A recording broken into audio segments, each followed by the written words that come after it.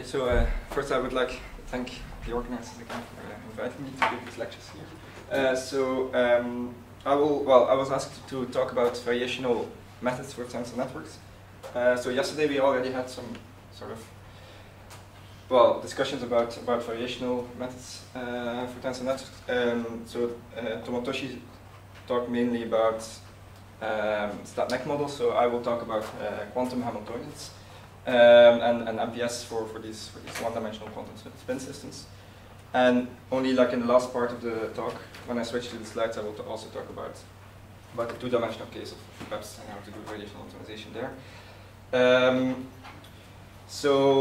I will sort of want to focus on the variational aspects of tensor networks and really take this sort of variational aspect seriously, in the sense that all our algorithms are really variational in the strong sense of the word. Instead of like the sort of typical TBD algorithms or power methods that people typically use, where there's not like an explicit use of the variational principle there. And I will always work with these sort of uniform matrix product states. These are these matrix product states that are sort of formulated directly in thermodynamic limits. And this is, well, completely different from the talk of Natalia, where she did basically finite systems always, and there you can use a DMRG algorithm to optimize over the state. If you work with uniform MPS, then you need to do something else than DMRG, and that's mainly what I'm going to talk about. Let me just start by sort of writing down the uniform MPS.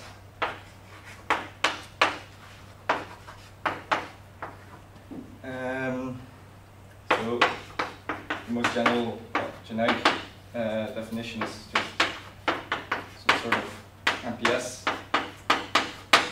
where we just repeat the same like single tensor A just an infinite number of times on a one-dimensional chain, and indeed these dots really indicate that. If we just think of this as an infinite chain, it's always the same tensor. So this state is obviously translation invariant by construction. And the cool thing is that it's only parameterized by like one single tensor, in contrast to finite size MPS, where you have like n different tensors on the chain. Here we just parameterize the state by just one single tensor, and this is supposed to describe the bulk physics of your system, so the bulk properties of your ground state. So in some sense, this is a super efficient parameterization of your state in contrast to a finite system where you actually have like n different tensors. Now you just parameterize the state by just like one single tensor. And the fact that we don't break any translation invariance also implies that you also can look at more, other symmetries of your system in a more transparent way, in some sense, where for example, like topological order and all these things is more like nicely encoded in the symmetries of this tensor. I will not really talk about that. But for example, in 2D, this is very important to indeed work on sort of a translation invariant setting where topological order is very nicely implemented in just the symmetries of like this one single tensor, basically. Okay, so like I said, we want to take this sort of variational aspect seriously. So the idea that we always have in mind in this sort of framework is that we have some kind of map. This equation defines some map from the space of tensors, of just d times, physical dimension times d, where d is the bond dimension of the MPS. So the d times d space of tensors to somehow some kind of state in your full Hilbert space. So this is supposed to be a Hilbert space, and indeed this sort of map defines some kind of variational manifold within this Hilbert space. So as you can see, it's very nonlinear, this manifold. And this will complicate things a lot. But this is the picture that we sort of have in mind, that this low-dimensional manifold of MPS, sort of within this super exponentially large Hilbert space, this manifold captures like the sort of the low-energy states of your system, the ground states of the system you want to describe. And so the problem that we are kind of faced with in our variational framework is always to find a certain point in this manifold, so this psi of A, which describes the ground state that you're interested in. So we want to sort of find within this manifold some kind of good approximation for the ground state of the system. And well, when I say system, like Tomotoshi said yesterday, you can just equally apply this sort of framework to transfer matrices for set map models. But here I'm going to be interested in Hamiltonians for spin chains. And well, to make things not too complicated, I will just work with nearest neighbor Hamiltonians today. So in the end, what we will sort of want to do is find the optimal approximation for the ground state of this Hamiltonian. And well, the way to do that in any variational setting is always a variational principle, in the sense that this A that we are looking for will always be the sort of the one that minimizes variational energy. So somehow this thing.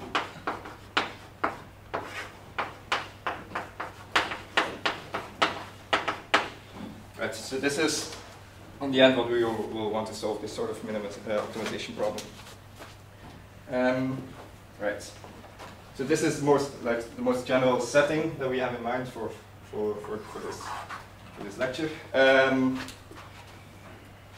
By the way, if there are any questions, please do interrupt me if something is not clear. Now, yeah, well, sort of the problem, of course, is how to think of this sort of expectation value, how we are going to compute, well, the variational energy, how we will be able, well, how will we minimize this objective function, and all these things. So the question is how to make sense of these uniform MPS directly in a thermodynamic limit, because at first it looks like, well, you can write this down, but then, I mean, you cannot store this in a computer because it's sort of infinite. So the question is how to work with these states in a numerical way.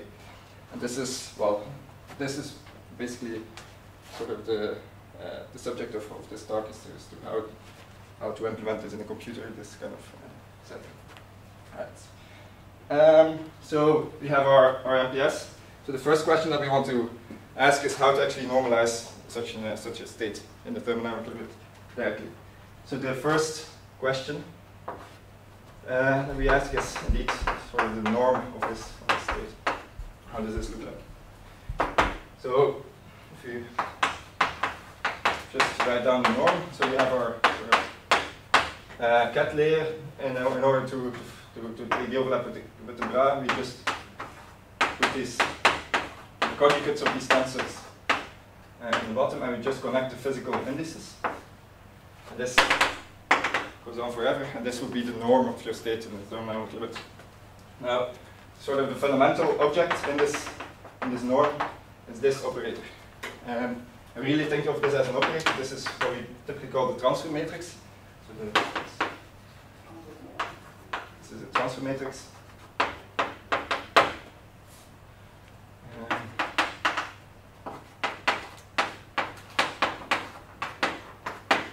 So this is an operator basically from these two legs to these two legs. So it's some kind of matrix, big matrix. And now you see indeed that this norm is basically just sort of a repeated application of this sort of come from infinity and just apply this transfer matrix like an infinite number of times. So if you apply an operator an infinite number of times, you're typically interested in the largest eigenvalue of this transfer matrix.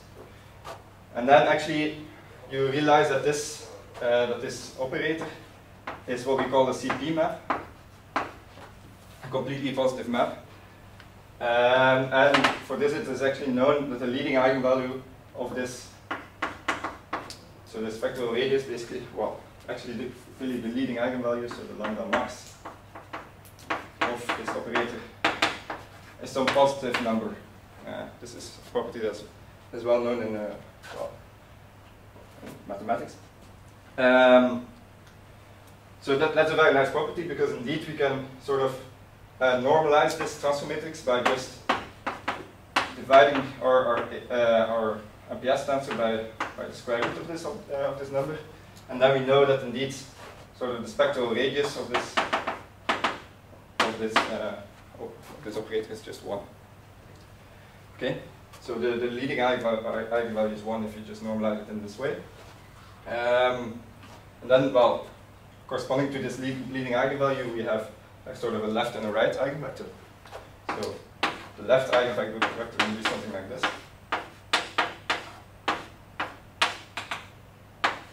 This would be the eigenvalue equation for the left eigenvector. And we have a similar thing for the right eigenvector. So this thing is not emission, so these are generically not the same object. So you have these sort of fixed points. And then you see that indeed this norm that we write here, if we sort of come from infinity and we apply this transfer matrix an infinite number of times, we just sort of find this left fixed point here. So this norm is basically, well, this whole thing is just the left fixed point. So this whole thing is the right fixed point. So this is basically just the overlap between the left and the right fixed point. Well, up to a sort of constant factor, which we actually don't really care about. This constant factor is just well, some factor, but let me just write it, that we don't know. And then, well, we say, in order to normalize the state, we will just say that this we put to 1. This we can just do by, because these are just sort of eigenvectors, so we can rescale it like as we want. And this will be this, and we just impose that this overlap is 1. And in this way, we basically normalize our state. So we forget basically about this constant. And we can actually forget about this constant because indeed, if we do any physical operation, so if we want to sort of compute a physical observable in the system, so if we put like an operator somewhere in our chain, and if it's, because it's translation invariant, it doesn't really matter where we put it, then you would have something like this. This would be sort of the expectation value of an operator. And then we can basically do the same trick with these fixed points. So if coming from infinity, we just have the left, we have the right over there. So this indeed sort of, this is again proportional to this left, and then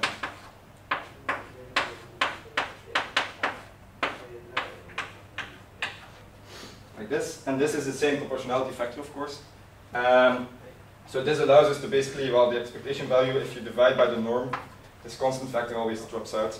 So indeed, we can just forget about this and just say that this is indeed the norm, and this equals to 1. So this way we have normalized the state, and we indeed have really found like a way to compute local expectation values of this infinite uniform MPS.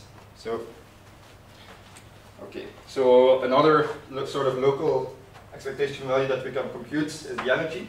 So this variational energy that we have.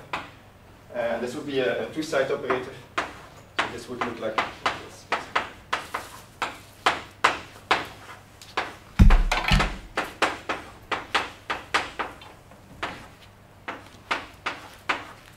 Right. So this would be the sort of the diagram for computing the energy of your state. So where this sort of this would be the tensor network diagram for the Hamiltonians, the two-side Hamiltonian. Okay. Okay.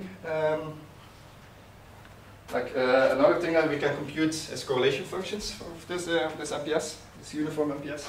So if you want to look at some correlation function as a function of distance between like two operators, so what we have, so we basically start from infinity, have our fixed point L, our left fixed point. We have our first operator sitting on this side.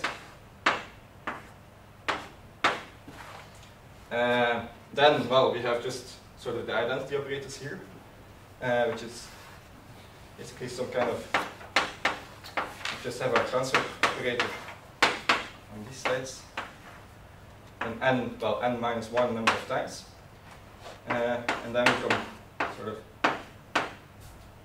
hit our second operator.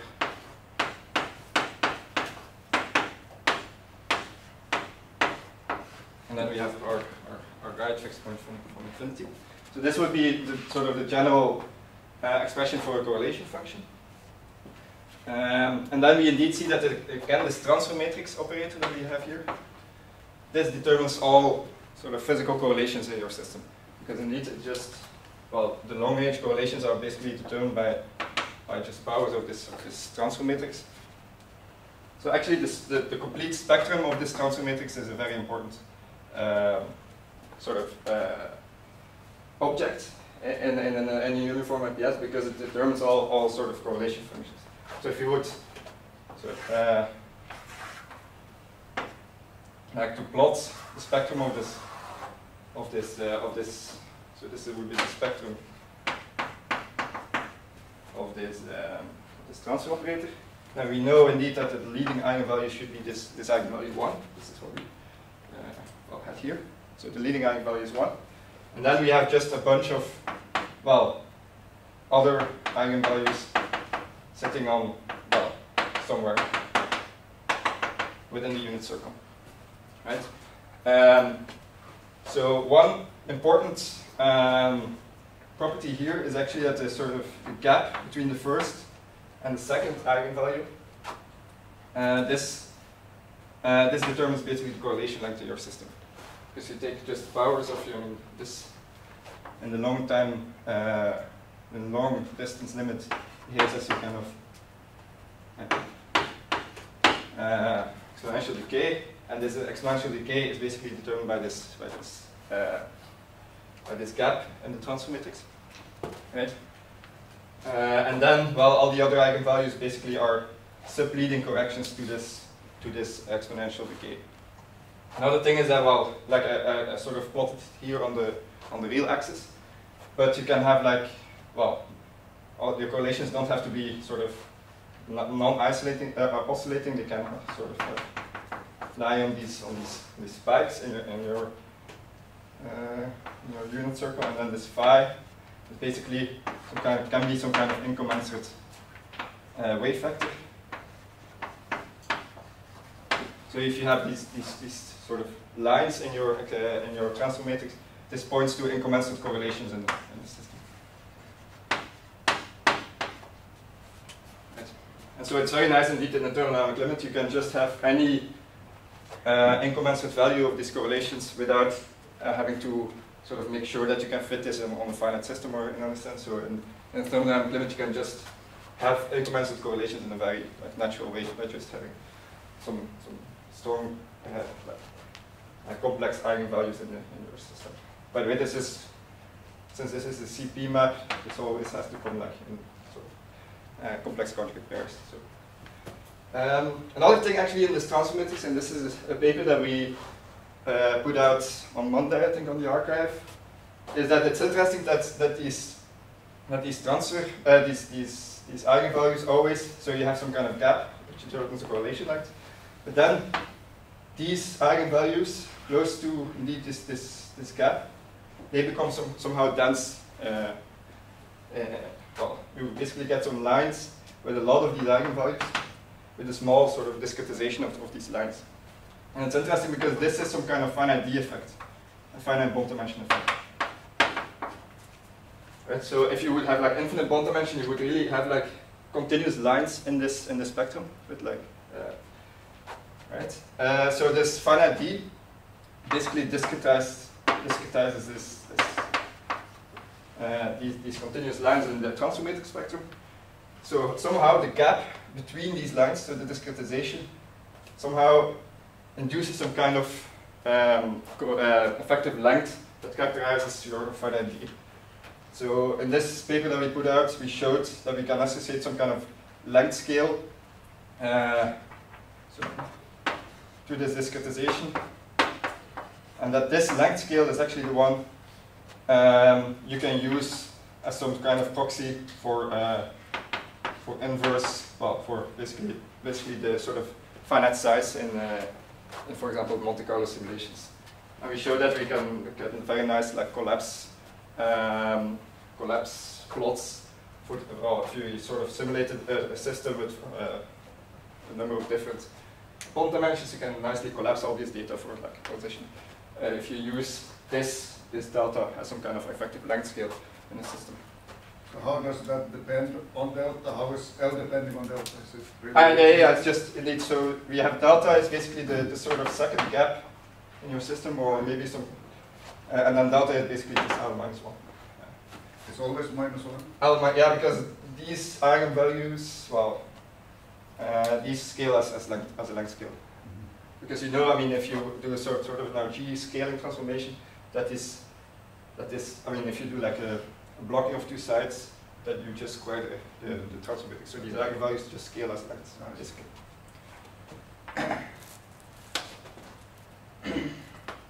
Can you see evidence of mean field critical behavior? Exactly. So we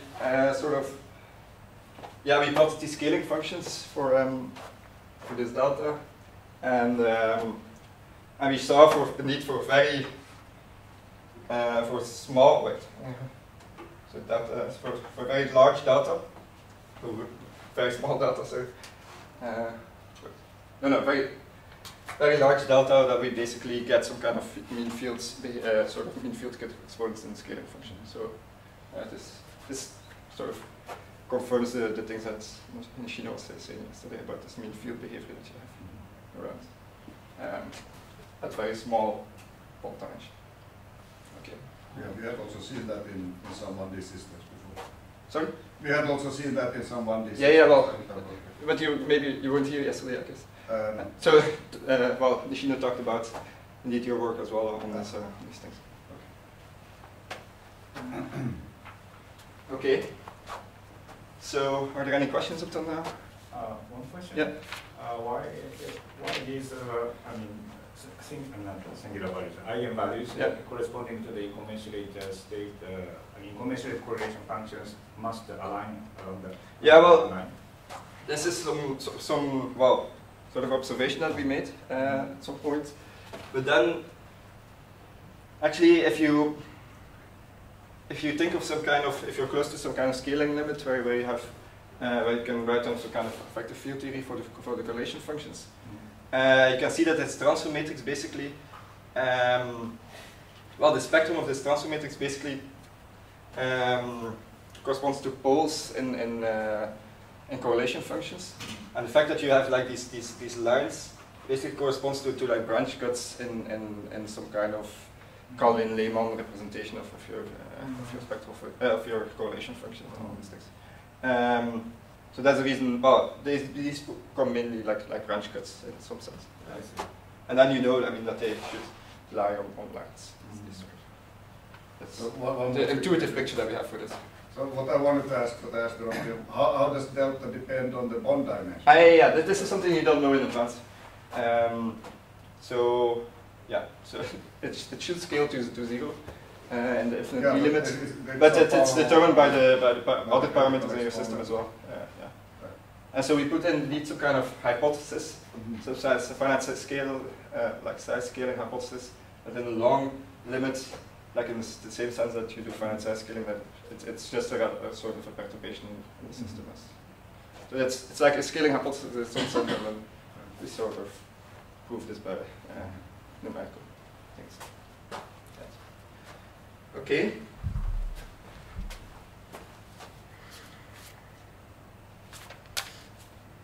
But does that actually agree with what I think Carl Schangen, maybe Lewan, and other people have proposed that you could just calculate the correlation length in the chain? A lot of people previously sort of used the correlation length as but does it agree with yours? No, it has a different length scale. But what we show in this paper is that you can actually collapse also the correlation length, and this shows that. Indeed, if the correlation length scales with this delta, then you can also use the correlation length as a scaling parameter. But the cool thing is that this delta actually also goes to 0 for gapped systems, while a correlation length doesn't necessarily. So for gapped systems, this is really a finite size in some sense.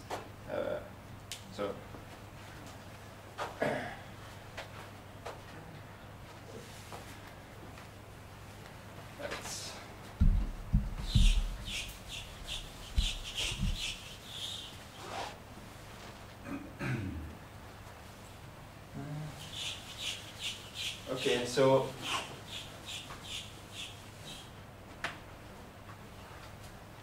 one thing that sort of complicates the picture a bit of this manifold and all these things is the fact that you have these famous gauge transformations in MPS.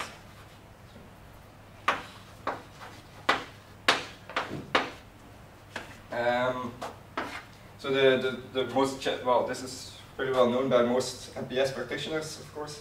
The fact is that if you, some kind of A describing such a state, you know that if you transform this A according to some x minus 1 on the virtual bonds, then this state obviously remains invariant.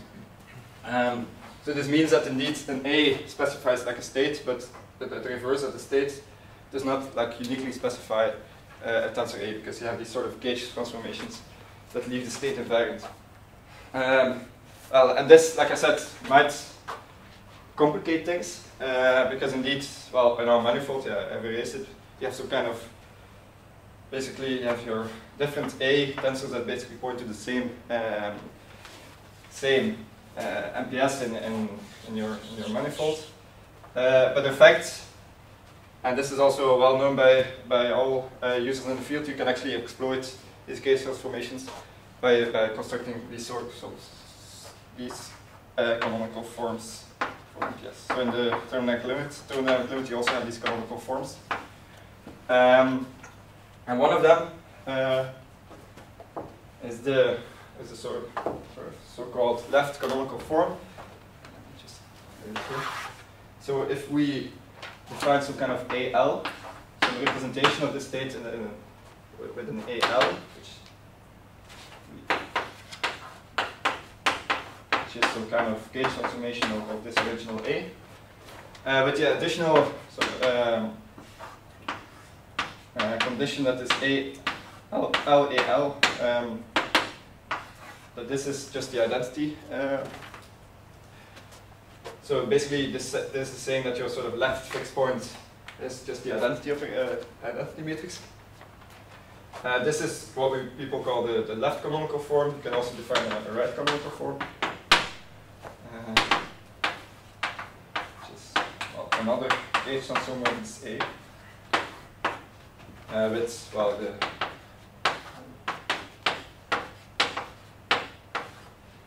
sort of condition that this is, well, basically a right isometry, so this is the MPS tensor is left isometry. Then you can transform this state that we had in a very intuitive way. So you can just write our state, and just basically all A's to the left of this, we make some bipartition, we transform all the states to the left of this with this gauge transform, so we write down kind of AL form. So we can transform all of these, and well, the L's will cancel, only, well, the last one will remain. Right. Then we have, like on the right hand side, we have the same thing, so we can just transform out to the right canonical gauge, to the right of this bipartition. And then you see, indeed, if you do this, if you call this sort of matrix, this, call this a center matrix, matrix C, then we can see that indeed, if we call these indices I and J, that we have some kind of representation of our state as also Cij, and then psi L I, and some psi R I. Or these are indeed orthonormal, sort of orthonormal bases on the left-hand side and an orthonormal basis on the right-hand side, because these ALs and ARs are indeed sort of isometries. So this is indeed, if we take the SVD of this C matrix, this would be some kind of Schmidt's normal form of, not Schmidt normal form, like the Schmidt's decomposition of your state according to this bipartition. So indeed, SVD, this is what we call the Schmidt spectrum, or the entanglement spectrum of your state.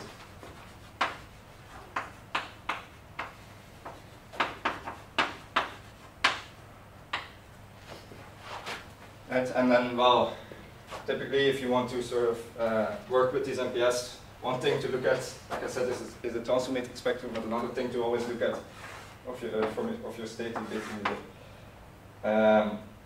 the entanglement spectrum. So in principle, if you want this to be like a good approximation of some kind of state that you're interested in, you always want that this entanglement spectrum goes down pretty fast.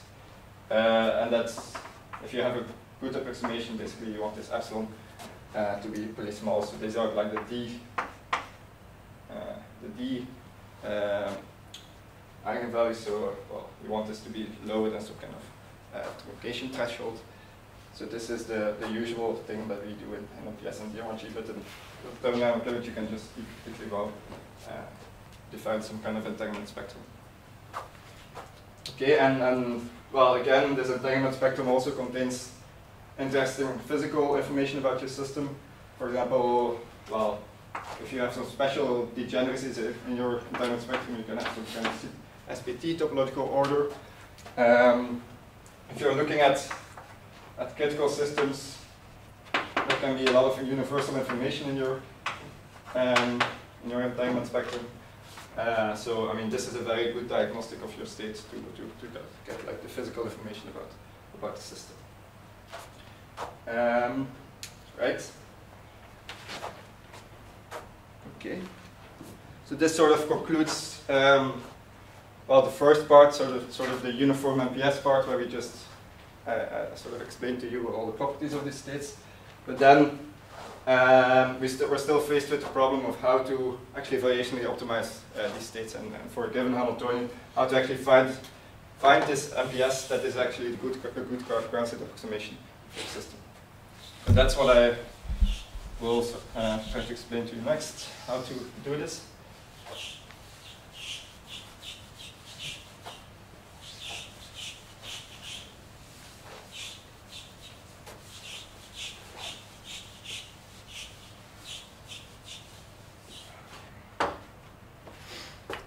Right. So like I said, we want to have the variation principle at our disposal, so we indeed want to find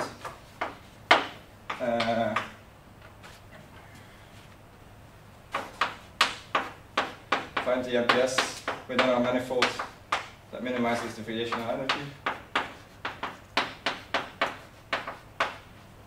And then I will now like indicate like the bars here, because indeed this is some kind of real function of like, by the way, all these A's are always, well, you can actually choose a real, but it's simply more well, it's actually better to always take them complex because of stability of your algorithms.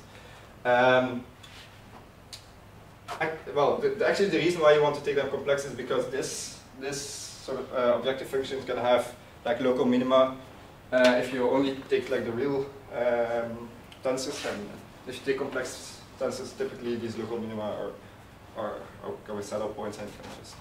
So the variation optimization is typically way more stable if you use complex parameters. Right, so we have some kind of objective function, a real objective function of like an A and an A bar, and we want to minimize this. So what we can do, well, like again, like Nishino told you yesterday, you can do like spiral methods, you can use imaginary time evolution. Well, but here we are going to do like take the variation, like I said, take the variational aspect seriously and do like real variational optimization, in the sense that we are going to just numerically optimize this function by doing some kind of gradient search within our manifold. Okay, so we basically want to compute the gradient of our objective function. So if you have a real function of like an A and an A bar, the gradient is basically given by the partial derivative with respect to the A bar. This is, well, you can easily derive this of this A bar. And then if you work this out, you get dA bar. Well, let me just write it like this, and I will put like one single H operator instead of the full Hamiltonian, because indeed it's translation invariant, so we want to minimize the energy density actually of just one single H operator. So we get this.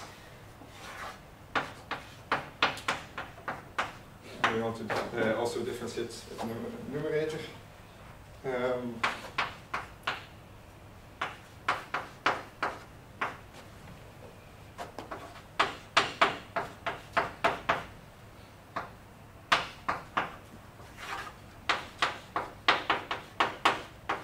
we get this.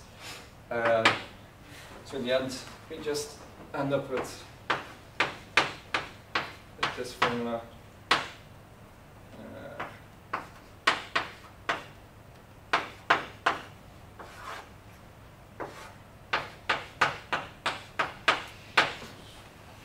Right, and we will always work with normal at every sort of iteration of our variational update. We will work with normalized guesses, so we can forget about this norm. So in the end, we just want to compute the derivative of this expectation value, basically. Right. So let me call this h minus e operator just h tilde. Then we see that this gradient is indeed somehow the derivative with respect to this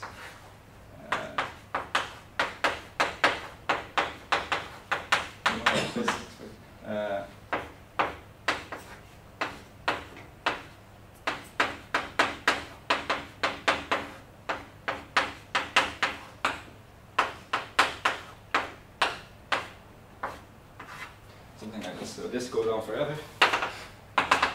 And then you indeed see that there's a very nonlinear optimization problem, because this a bar just like it's repeated like an infinite number of times. So this gradient will have to be some kind of sum over all these different contributions. So if we indeed take this sum, the easiest ones are the ones where we just have the ones, well, the a bars that are on this Hamiltonian. So we find, let me just use these two, and then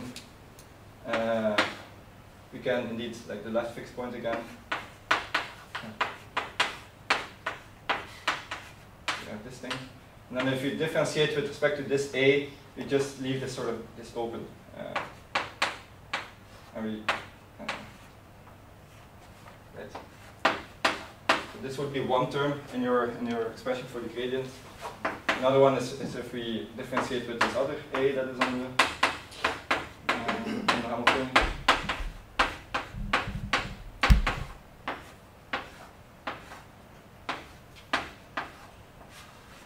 Like this, and then, well, we have like an infinite number of these tensors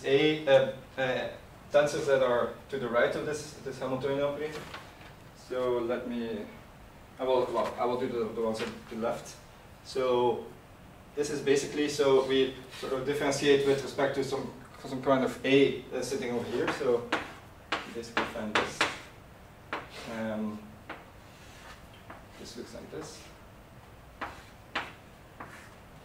And then we have some kind of sum of all, well, so if you differentiate with respect to this one here, then we have like n of these transfer matrices in between, and we take the sum of all these different terms.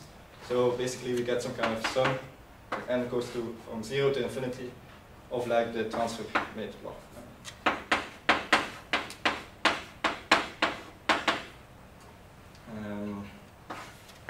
Power n, like this.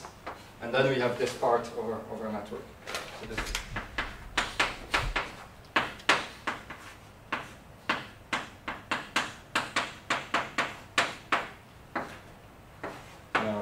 Right. So this would be like the part where we just differentiate with respect to all of these tensors. And then, well, we have the same thing where we differentiate with respect to all tensors to the right. And this sounds like this looks like an impossible thing to compute because it's an infinite sum. But then we realize that indeed this n. So this is the transfer matrix. So we have this thing. We have this special structure of the spectrum of this E order, right? So we have this one eigenvalue sitting on one, and then all other eigenvalues were within the unit circle, right? So this means that basically we can sort of write this E as some kind of E tilde, where we split off this projector. It basically projects on the subspace with, corresponding to this leading eigenvalue, And all the other ones, all the rest of the spectrum, then you know that this is smaller than 1. So this is this thing. So this means that indeed this infinite sum that we have here, if we just split off the sort of the regular part, then you know that this sum will basically converge because you have like the property that the spectral radius is smaller than 1. And then we have some kind of divergent part where we just have like an infinite number of these of this project. So this one is just a geometric series, so we can just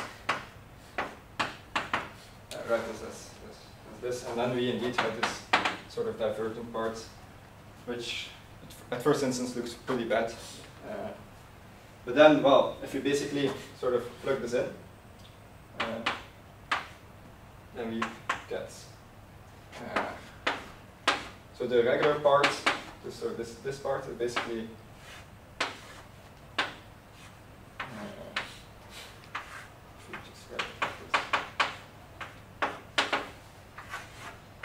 get something like this, and then well this part.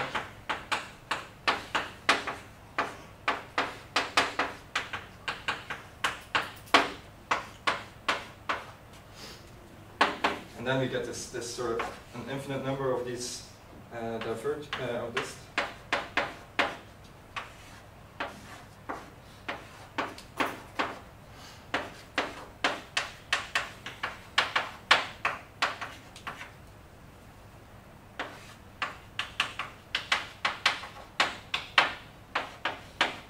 Right, you get this. But then, well, remember that actually we chose this H operator to be the H tilde. And then you see indeed the expectation value of this H tilde. This is of course 0 because indeed we have sort of subtracted this ground state expectation value from the H. So this is indeed a 0, so this infinite part sort of vanishes. So indeed we're only left with this convergent part of your and then, well, basically we have like a part coming from the right. So indeed we have like a nice finite expression for a gradient in this way. Right? Is this clear for everyone how this sort of works? Okay.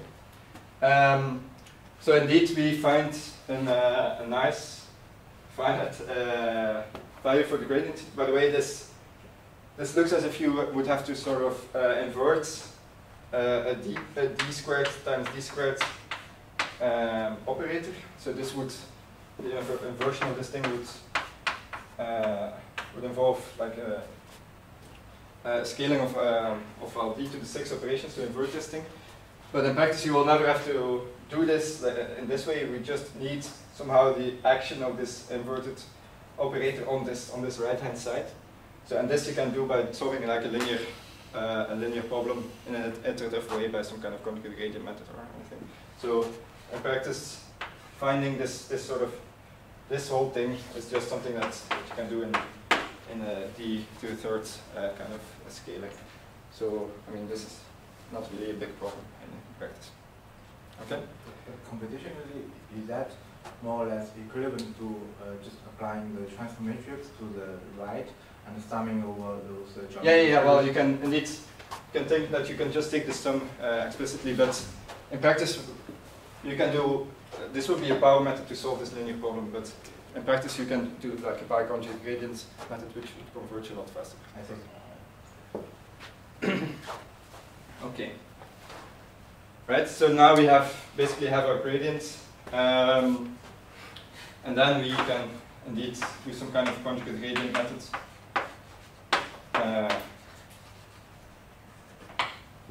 For minimizing our variational energy, or well, conjugate gradient, or some quasi-Newton kind of methods,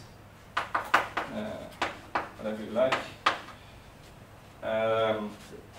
And this, this will just typically converge to a variational optimum for a given Hamiltonian. The local minima, can you get stuck? Well, in practice, like I said, if you take complex tensors, then, well, in practice this doesn't happen. But I cannot guarantee you. Imagine that there was no local. I mean, Sorry? You could still imagine that. Yeah. I can give you no like proof that they will not be local anymore. So, but in practice, this seems to be pretty. Well, this actually never happens for some reason. One more question. So, in your experience, do you see difference in conjugate gradient and quasi-Newton? Yes, but yeah, quasi-Newton is faster. But in practice, I mean, one of the things is that, well, I will talk about this later. This is sort of the minimal version of our optimization problem. In practice, we have a kind of, in this algorithm, we never exploited like the gauge, the canonical form for MPS and all these things. So if you actually use canonical forms, these formulas are somehow a bit different, and then we have this FOAMS algorithm that sort of exploits this. And this would be typically way faster in practice. So I would, but yes, quasi-Newton will be faster than that. And by the way, you can also, well, in the same way, you can basically just do like a double derivative of this objective function and compute the Hessian in more or less the same way. And then you can actually use real Newton methods also to. Have you tried Hessian? Yeah, well, we did for MPS, obviously for. Sorry. Yeah, and then you really find a sort of speed up with respect to just simple quasi-Newton. Another thing actually that you can try to do is well, we have sort of this manifold picture that we have for MPS. So what we do is some kind of variational optimization over a manifold. And what you can do is actually also take somehow the metric of this manifold into account and do some kind of smarter differential geometry kind of ways of doing conjugate gradient and all these things. And this in practice also helps too. But when you do Hessian, do you construct Hessian explicitly, or you? Yeah. Well, for the Hessian we construct it explicitly. Like it's a very similar calculation as this one. But then it's like huge objects. Yeah. Wait, no. Well, you have different implementations. I also have the one where you just need the application of the Hessian, and this one, yeah, this is typically what you do. Okay. It's expensive to calculate. Sorry? Is it expensive? No, it's the same scale. It's just you have to do like a double derivative, so you have like, well, you can have like one of these and then another derivative, and then you have a few more of these diagrams. But in the end, it's just a linear. Well, you just have like a linear overhead, but it's not. It's the same scale. Yeah. So does this algorithm guarantee the minimum integral state, like a DMRT? Sorry? This guarantee the minimally integral state, like a DMRT? Minimally entangled state. Yeah, well, but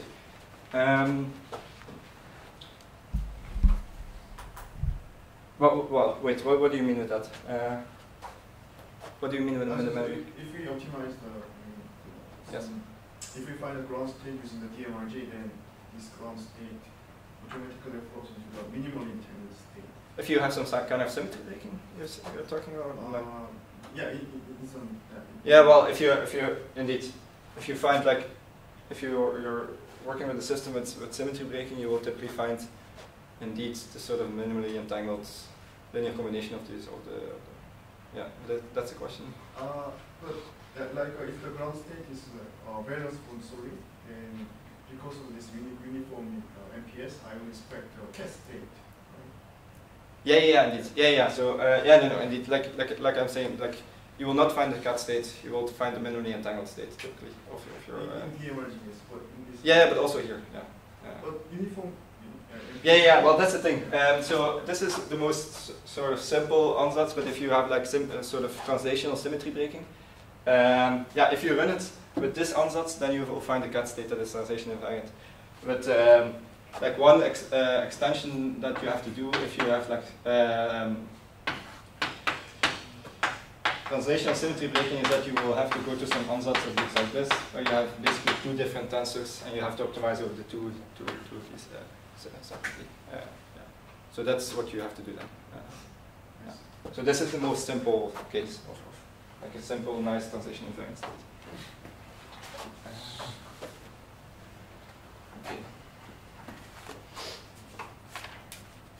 I have a question. Mm-hmm.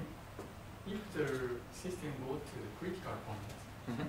so the inverse of 1 minus Yes, indeed. Well, matrix is very difficult. yeah, indeed.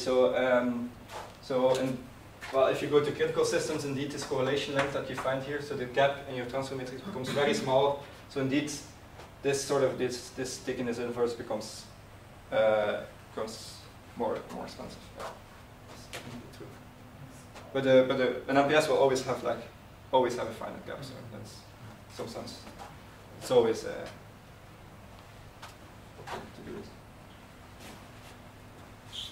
Okay.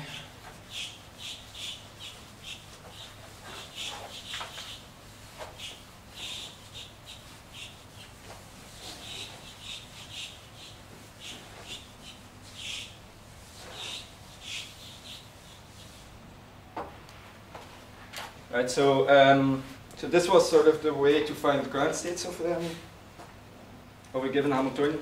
So in the rest of the lecture, I will talk about how to actually, once you have found the ground states within your sort of variational manifold, how to look at low energy dynamics on top of this ground state. So this is, well, typically you're not only interested in like the real lowest energy state, but also in the spectrum above this, also in time evolution of your state, how does the state evolve if you perturb it or if you quench it, all these kind of questions. And actually this sort of manifold picture that we have of MPS gives a very intuitive way to also understand like low energy dynamics on top of this. So we had this sort of manifold of MPS, which are supposed to describe ground states of gapped Hamiltonians. So if we say for a given Hamiltonian we find like one state that is the variational optimum, this is a good ground state. The idea is actually that we construct some kind of tangent space on top of this, top of this manifold. So this is indeed some kind of nonlinear manifold, and then basically you can define some kind of tangent space that's sort of tangent to the manifold. This would be some kind of tangent space at the point A. And well, the claim that we make in these sort of tangent space methods, so this is what we call tangent space methods.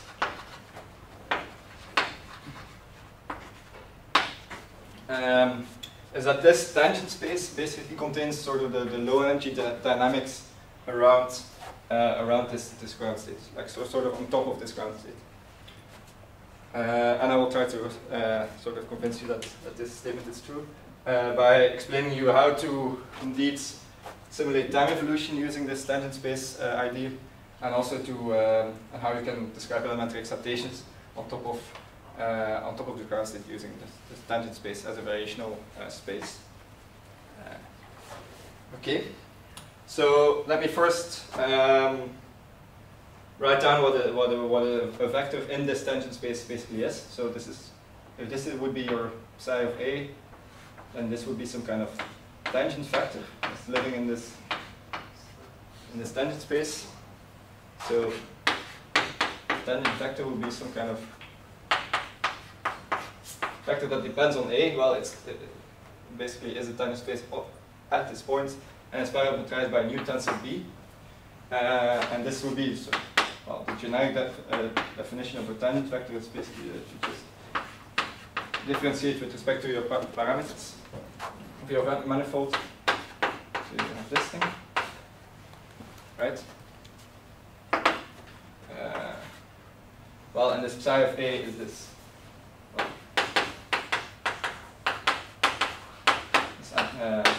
MPS. So we differentiate with respect to like all tensors. So this amounts to some kind of sum over all sides, where if you differentiate and then we multiply with this bi, we just basically replace this A tensor with a B tensor at this location. So what we in the end find is indeed some kind of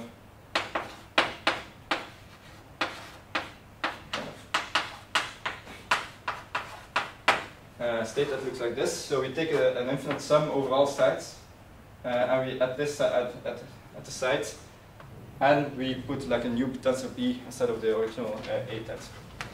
And so this would be indeed a tangent vector on this manifold, right?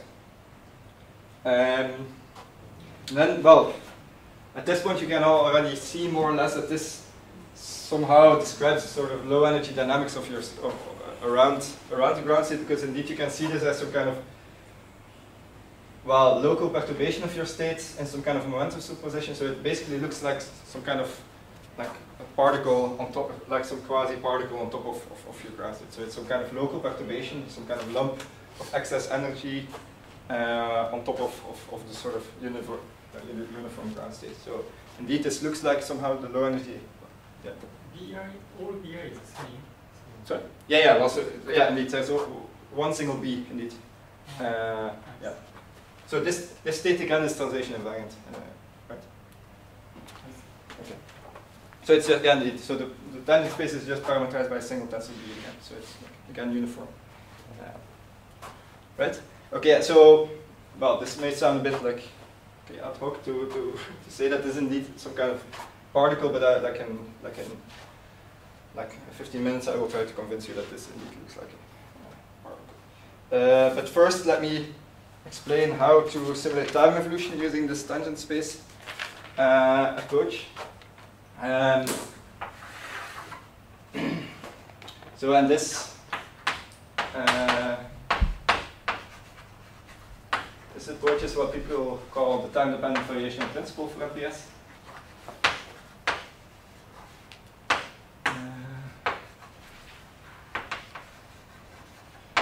Or TDP.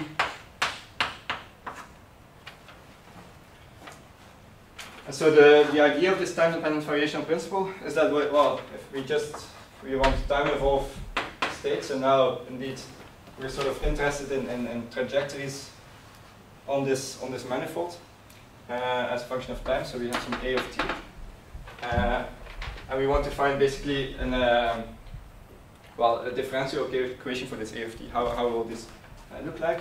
So what we obviously start from is just the time-dependent Schrödinger equation. So we want to integrate this equation.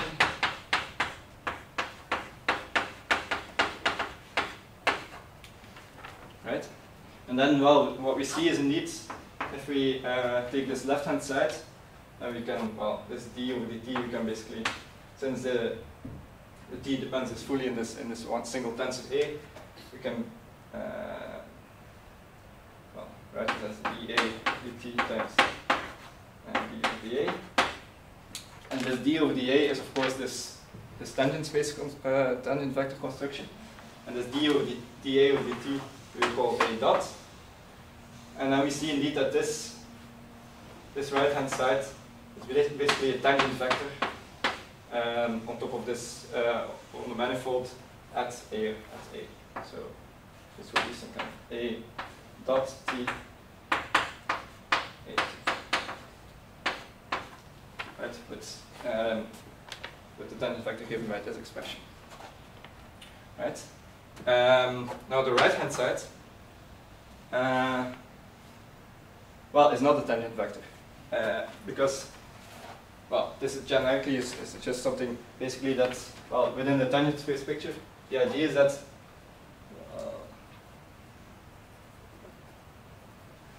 this H acting on psi of A is basically some kind of vector that is like pointing outside of the manifold. So in principle, the real time evolution you cannot capture by, like the full time evolution you cannot capture by well, within the manifold, because indeed in general this H will just sort of brings you out of the manifold. Indeed, if you do time evolution, typically sort of the entanglement entropy grows, so your bond dimension would have to grow. So the idea is that indeed this brings you out of your manifold. But well, we basically want to simulate the evolution using like MPS. So so we still want somehow to approximate this time evolution in a sort of optimal way.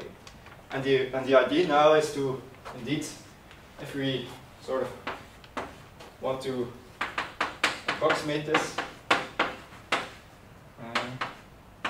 variational way, the idea is to indeed somehow minimize this cost function. And the minimization is basically if you minimize the error with respect to like a linear subspace, then you know that this is just a sort of orthogonal projection on this linear subspace. So what we do is somehow project a time evolution that brings you out of the manifold back onto the tangent space to show you sort of the direction that you have to walk in on your manifold. And this will be sort of the time of, this would indicate you the time evolution that you will have to do inside your manifold. So this is, basically the prescription for the time-dependent variational principle is just the idea that you project your time evolution, your exact time evolution onto the manifold of your MPI, onto the tangent space of your manifold. Right? Is this clear? So, so in the end, the TDP equation that you would have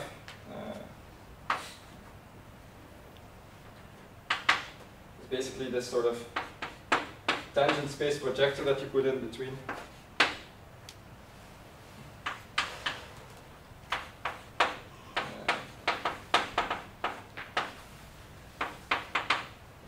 Right. So this will be sort of your TDVP equation that you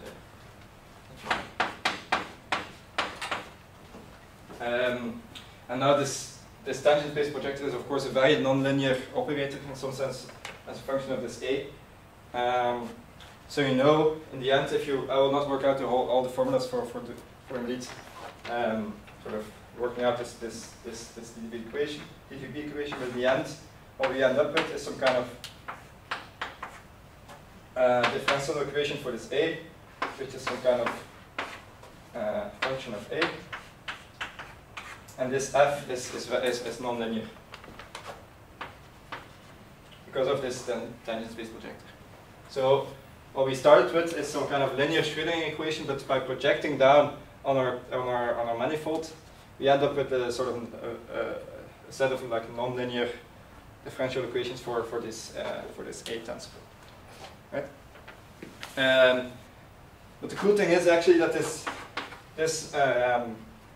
TDVP equation has some very nice sort of, people call this symplectic properties, but I'm really not an expert in these sort of things.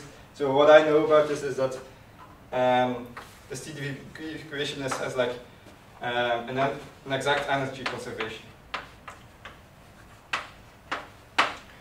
which is very cool because indeed, like TBD algorithms that people work with, a lot of time-dependent DRG, does not have this property that the energy is exactly conserved. So that you sort of update, you can actually sort of lose or gain energy, which is very not something you want. So this is like definitely a plus for TDVP. And actually, another cool thing about this is that that you can, because you have this energy conservation, this basically looks like some kind of classical Hamiltonian evolution for this A tensor. So, so how should I? This sort of Hamiltonian evolution. So it's basically what you end up with is some kind of semi-classical evolution equation of your system, in some sense. And since you have energy conservation, you can also define some kind of Poisson brackets and all these things. So in the end, you really end up with some kind of nice semi-classical picture of the time evolution of your system. And this, I will show you later, also leads you to, in the long time limit, you can find some kind of effective hydrodynamics of your quantum system because you have this sort of semi-classical picture. So thermalization and all these things might be a very natural thing to simulate with TDP and all these things. But I will talk about this when I have the slides. But on that equation, since you talk about the symplectic property of a Hamiltonian system, then do you have the concept of momentum and the coordinate? Yeah. You can define indeed like conjugate coordinates and all these things, and like I said, Poisson brackets and all. You can start defining all these things. And it's still, I mean, people are still looking into what this exactly means and how, in what sense is this somehow semi-classical, in what sense is it still quantum? Because indeed, like for very large quantum dimensions, you still expect this to be like. So, I mean, the general idea would be that this somehow characterizes this sort of this thermalization process where you start from like the real quantum evolution and you go to some kind of some classical thermal evolution kind of thing, and then that TGV might actually be able to sort of capture this, but this is still, well, it's work in progress. So, okay, this is clear.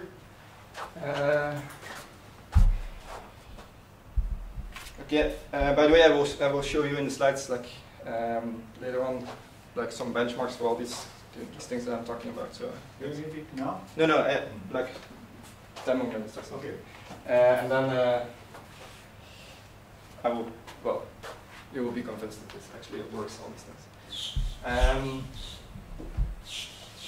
Okay, so the last thing that I want to talk about is, like I said, this tangent space contains a low energy dynamic. So one thing is this TJP equation. And indeed, this tangent space sort of shows you the direction in which you have to walk on your manifolds in order to simulate time evolution in a sort of optimal way. The second thing is that you can describe elementary excitations very well using this tangent space idea.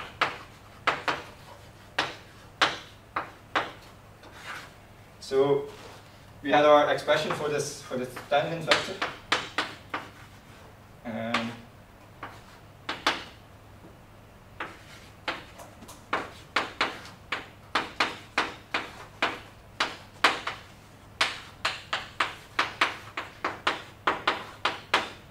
So one thing what we can do is basically just, so this state was just translation invariant by constriction.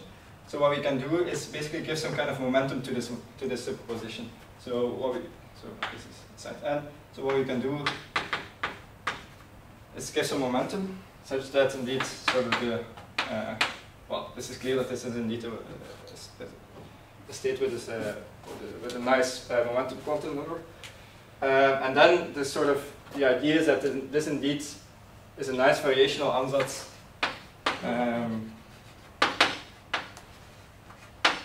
for describing elementary excitations on top of your ground state with a certain momentum in the thermodynamic limit. So indeed, since like I said, like since you're working with infinite systems, this momentum can take any value between 0 and 2 pi. So there's no discretization there. And then, well, for a given momentum, you just sort of optimize the variational energy of this excitation.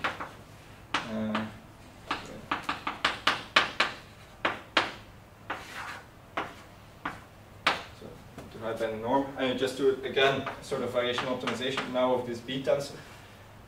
You actually make sure that that the state is orthogonal to the ground state. This you can easily do, and then you find that indeed this is somehow a good variational ansatz to compute like this elementary excitation spectra of your system, because well, so the physical idea behind this is actually that indeed this somehow this one single B tensor basically perturbs your state in a small like localized region.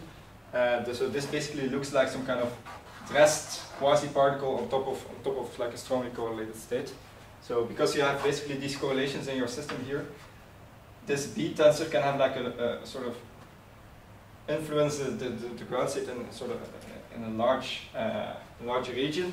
So indeed, this creates some kind of dressed like lump on your ground state, and then by variational optimization, you actually find good variational wave functions for excitations as well. Right. So one remark is that, well, this, like for the ground state, we have to do like a very expensive optimization because it's very non-linear, the optimization problem. So here for the excitations, this wave function is actually linear in this B tensor. So this optimization problem is just boils down to like an eigenvalue problem. for this B tensor. So this is not too expensive to actually do this optimization. And, so one sort of takeaway message from this is that indeed once you actually have the ground state, it's very cheap to also compute excitation spectra on top of this. Right. Okay. So this sort of concludes the Blackboard part of the talk. I don't know how to set up the. Okay. So, well, by the way, all of these things that I explained is all contained in the sort of in a review article, lecture notes article that we have written. So this title, you can find it on the internet very easily. And it contains like a lot more explanation on all these things that I just brushed over very quickly. So as indeed a recap, so we have our sort of MPS manifold, and then we have our tangent space on this manifold with this thing. And the big claim that we had was that this tangent space around this ground state contains all the low energy degrees of freedom. Right. So the first thing that we did is variational ground state optimization. So we did some kind of variational search through the manifold. But in the end, like I said, this was some sort of first simple version of a variational algorithm. So a few years ago we developed this Vrum's algorithm, which is just a bit more complicated, which works very well in practice. So these are some benchmarks that we did for example, just the spin-1/2 Heisenberg model. We did a variational optimization using this Vrum's algorithm. And then we see indeed that this, if you look at sort of the convergence time as compared to IDMRG or ITBD, you see that indeed this converges extremely fast as compared to the other methods. And one thing that is actually very assertive to look at is this norm of the gradient, so the gradient that we computed before. Well, a variational optimum is characterized by the fact that indeed the gradient becomes 0 in your objective function, and you actually see that only like a variational algorithm, so this Vrum's algorithm, actually brings down this gradient to like machine precision, and the other algorithms basically are not variational. So TBD is indeed some kind of imaginary time evolution with the truncation, so it's not variational. It doesn't optimize the variational principle directly, and you actually see that you don't reach like a variational optimum using these. So it's all. I mean, it's pretty accurate in practice, but it's instructive to see indeed that only like a real variational algorithm brings you to the exact variational. Sorry. On the left, you see the energy is. Sorry. The energy from ITBD is same as the. Yeah. Like I said, well, you will find that the energy is like, but okay. The difference in energy might actually be the square of this normal to gradient, I think. So in practice, you will never see it. See the difference in energy. I mean, but still, I mean, yeah. Okay. It's just a slightly marked. Like I said, in practice, this is not really a problem. The fact that TBD doesn't bring you to the exact optimum, because in practice it works very well. It brings you close enough to be correct. So on the left, what would be the performance of the simple variational method you wrote on the graph? I really cannot. I don't know. Yeah. Because I want to understand what's the advantage of UMPS compared to the. Yeah, but I think no, it will be pretty slow. I guess it will be comparable to ITBD or something like that in the spot. But yeah, I would have to check on that.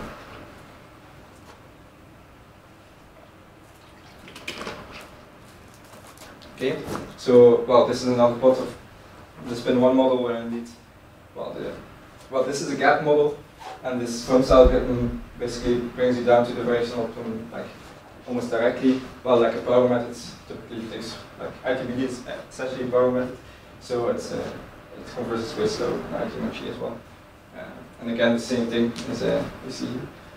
It doesn't bring you back to the exact variational optimum. Right? Okay, so So that's about like variational ground state optimization. And this TDFP algorithm. Yes. I have a question Yeah. about On the version to ITBD. Yeah. So in ITBD, do you like reduce time intervals to a very small number? Yeah. So I guess this was pushed to like it's like because you have your tot I guess. Yeah. This was pushed to like. Okay. What if like you choose different Yeah. I think this basically is conversion like tot and stuff.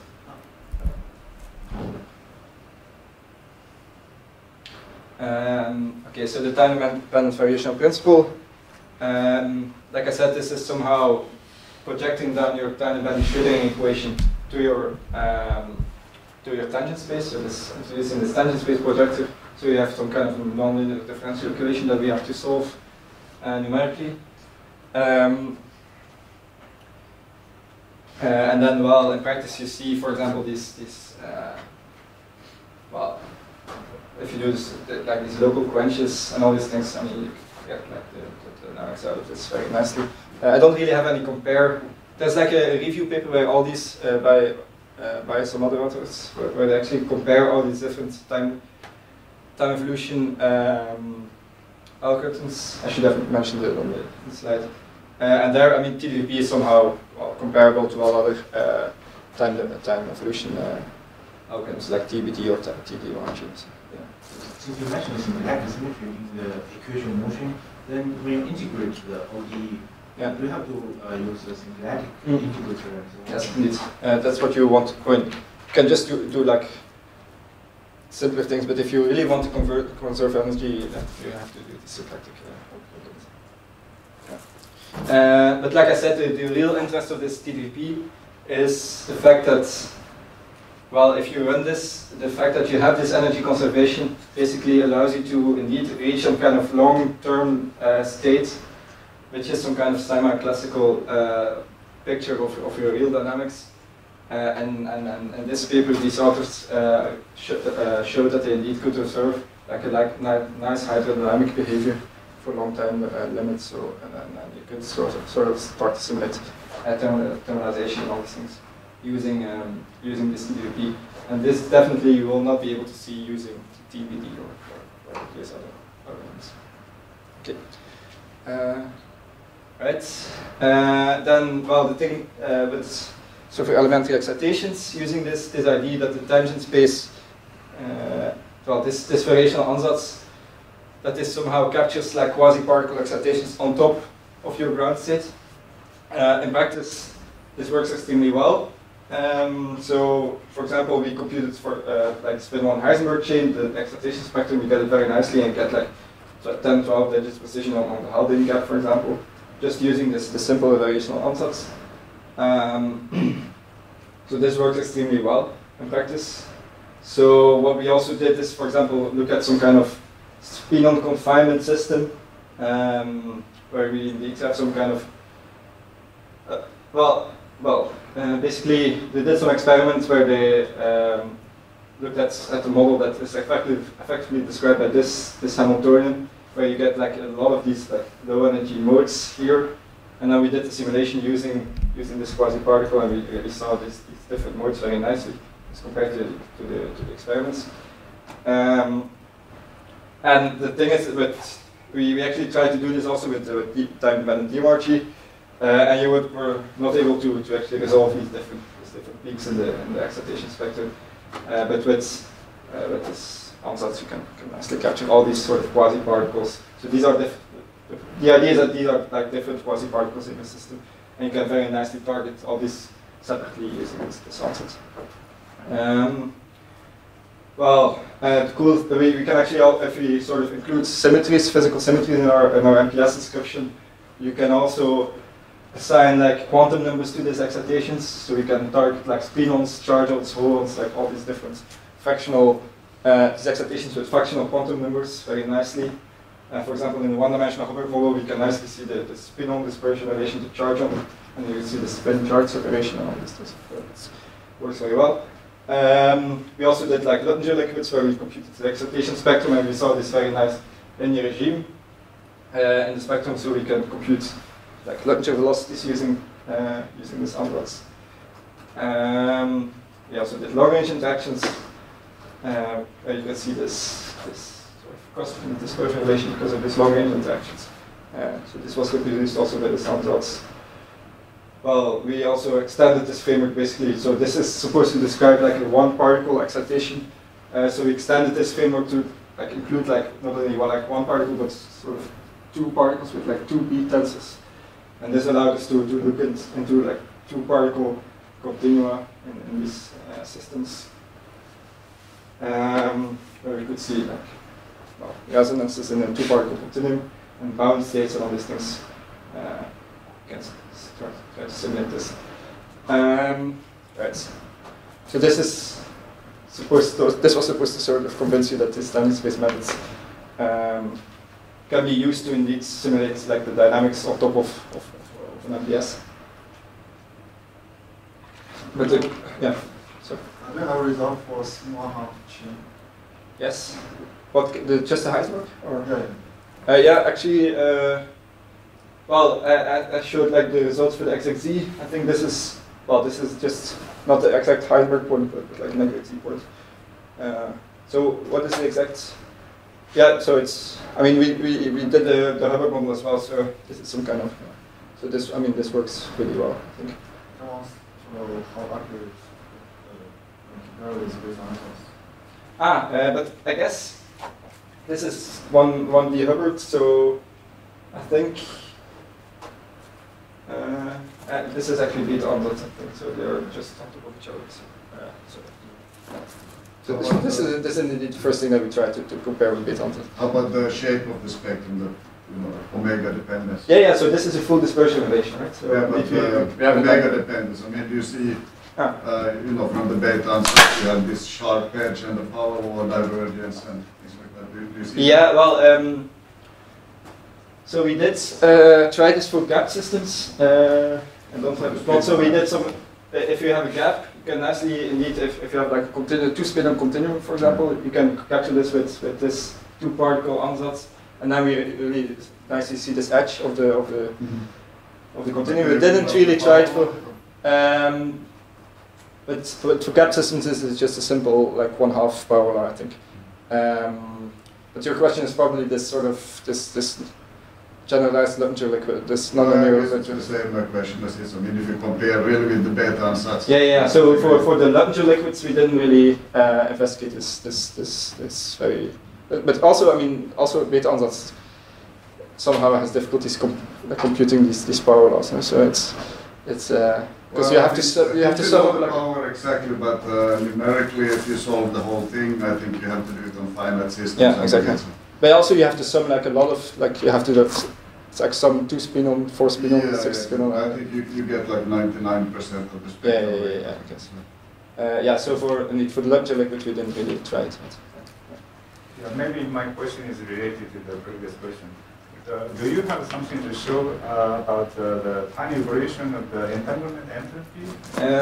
No, I don't have it on the slides, but yeah, but indeed. Sorry. Yeah. Okay. I suppose if you are dealing with the gapless system, then by time evolution you might expect increase in yeah, definitely. And in the end, MPS description might be. Yeah, sure. Yeah, that's always the thing with MPS.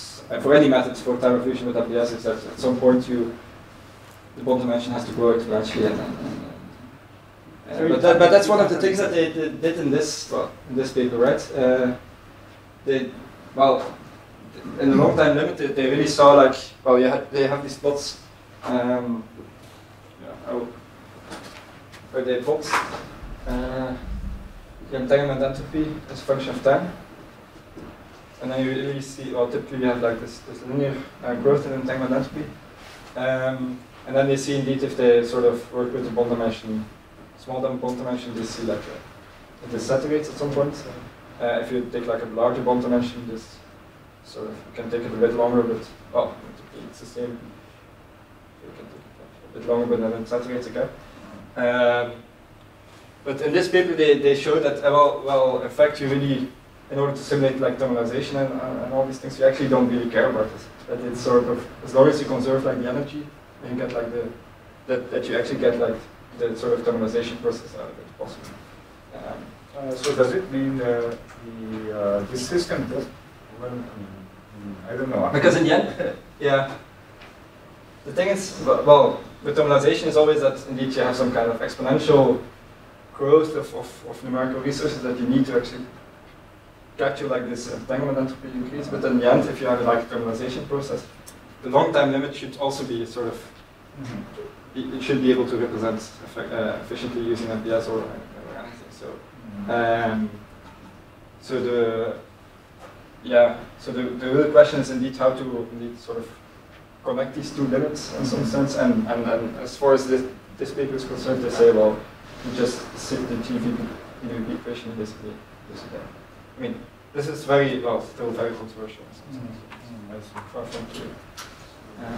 Our question, so we can also play in a spectral function on real time. Yeah, I did. So it's we just discussed some problem. Yeah, indeed. So one of the maybe your method avoid this problem. Yeah, exactly. So the nice thing about this excitation spectrum,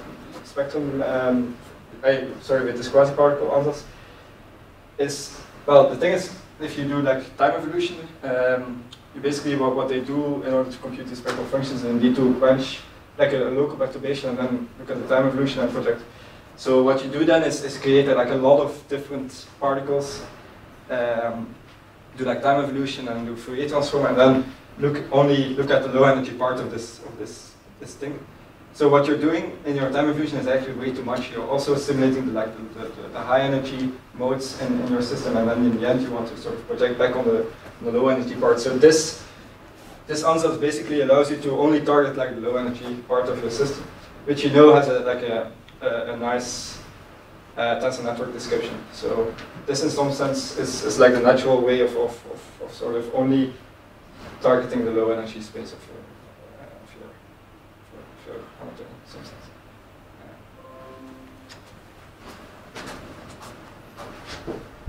Okay. Right. Okay, and then, like I said, I will shortly talk about extensions to 2 dimensions of all this, of this whole framework.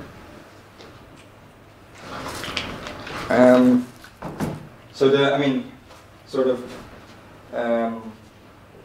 formally, the extension is very simple. You just take a tensor instead of like a 3-like tensor. You take a 5-like tensor and just make it like a uniform PEPS state now, projected and pair state.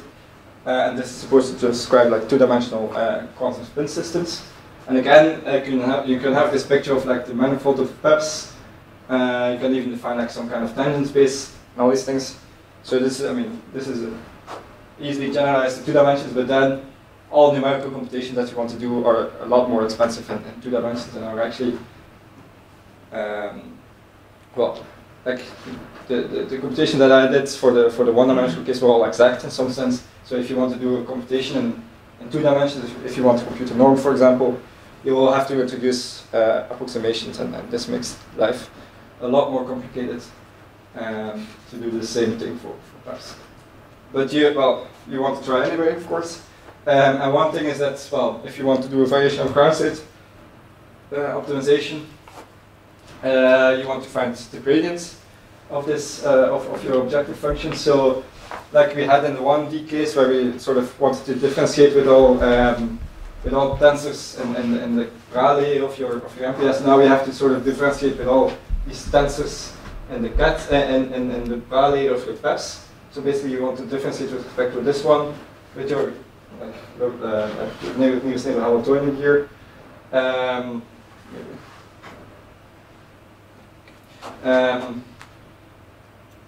So this is indeed like an infinite sum over all these, where this blue tensor can be basically anywhere, and you have to sum all these different contributions to get your gradients.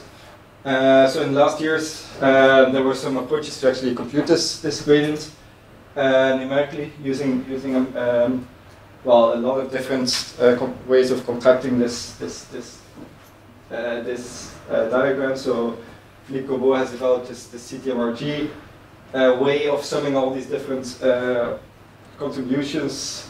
So we sort of came up with this channel environment way of well, I will not explain all of these things in any detail. So this is a way of summing up all these different contributions. And so, well, these people found a way to actually do this in some sort of automatic differentiation kind of way, compute the gradient, and I guess, yeah, we'll talk about this tomorrow or this afternoon. Tomorrow. Yeah. So, I mean, you will get all details tomorrow of how to do this with automatic differentiation. But in the end, I mean, these are all just approaches to indeed compute the gradient in an approximate way. And the cool thing is, if you actually use this gradient to do like variational optimization of a PEP state, you see that this, like in the case with the one-dimensional case, where variational optimization sort of brings you to the variational optimum, here again, PEP's optimization, like a variational optimization, brings you like to these lines, whereas a sort of TBD algorithm, like full rotate algorithm that people use, brings you like to a state that is like slightly higher in energy. So again, you get like a better variational state using variational optimization. And this, in PEPs, this is actually a lot more drastic. So like I said, in 1D, you don't really see the differences. To your question. In 2D, you actually do see a difference. For example, in the order parameter, you really see a big difference between the variationally optimal state and like the one that you get with full rotate, where this is indeed some sort of extrapolation with total step size. You see that you end up with a slightly higher order parameter, for example, for the Ising model. What are these two lines? Sorry? Yeah, well, this is 1 dimension 2 and 1 dimension 3. Plus, yeah, so. Right. Okay, and then recently we also extended the excitation to sort of the quasi-particle excitation answers that we did for 1D. We extended this to 2-dimensional systems using PEPs. Again, the numerical manipulations are a lot harder, so we have to sum a lot of diagrams and all these things. So it's a real pain, but in the end, we get like good results, I think, with this method. So we computed like dispersion relations of the Ising model. So we didn't find too many benchmark results, but there's like one benchmark of like series expansions, and we need to confirm like the results accurately. So as if we actually plot the gap of this dispersion relation, so the minimum as a function of the magnetic field, we indeed see the sort of the gap closing at the phase transition with like critical exponents that are pretty close to the Monte Carlo values. So as a more sort of challenging benchmark, we also did the Heisenberg model in 2 dimensions, where we first of all looked at the sort of the spin wave excitation around the gapless point, and we wanted to estimate the spin wave velocity. And you see indeed for like pretty low values of 1 dimension, we actually see the sort of the linear behavior of the spectrum really nicely.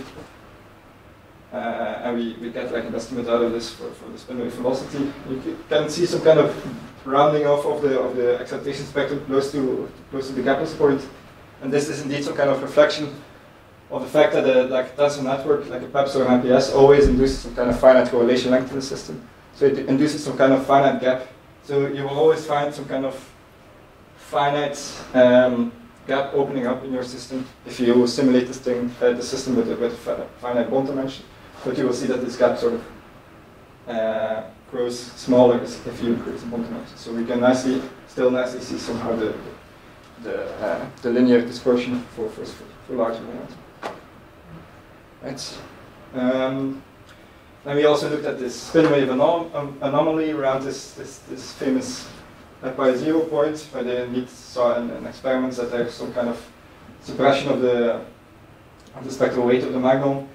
And we computed basically this dip in the excitation spectrum if you approach this phi0 point, and then well, we basically compare to other methods where they computed this excitation energy around this point, and this, well, there's like a big spread in the values for this excitation energy, and we're somehow in the middle between all of these. So I don't know whether this shows that this is correct. I don't know, but at least we kind of reduce this dip in the excitation, for example.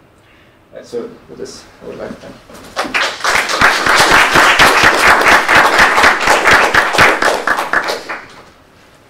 So, are there any questions?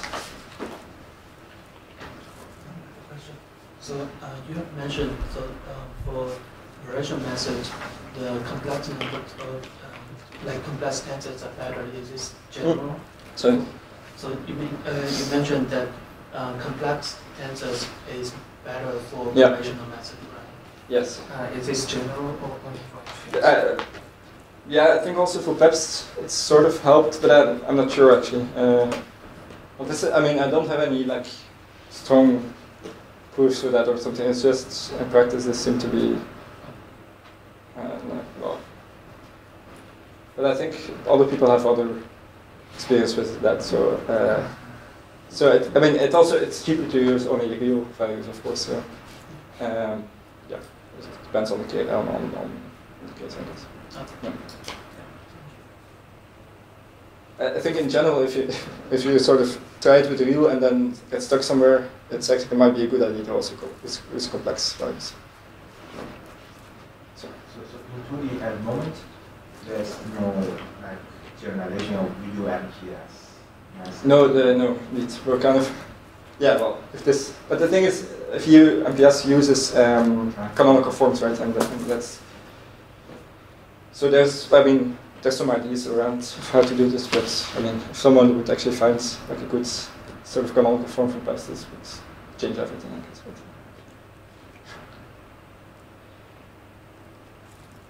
In the case of one-dimensional system, so you showed a very simple answer about excitation states. Mm-hmm. And if the excitation described by the domain motor, in such case. Yeah, you can also, I mean, so if you have symmetry breaking in some sense, well, you have like two states, like two MPSs. Described by like two tensors, and you can basically create some kind of particle excitation that is somehow interpolating between the two. So B, and then basically go to E2. And then this would be some kind of domain wall, and you can easily just sort of optimize with this B, and this would. You can actually. The nice thing is that since you're working in thermodynamic limits, you can just target these sort of topological domain wall sectors just explicitly. Like on a finite system, you would always either like break your quantum number, break your momentum sort of transition invariance, so you won't have momentum. Or if you're on a periodic system, you would have to sort of go to like two domain wall state to actually close this thing down. But in the thermodynamic limit, you can just look at the one domain wall sector.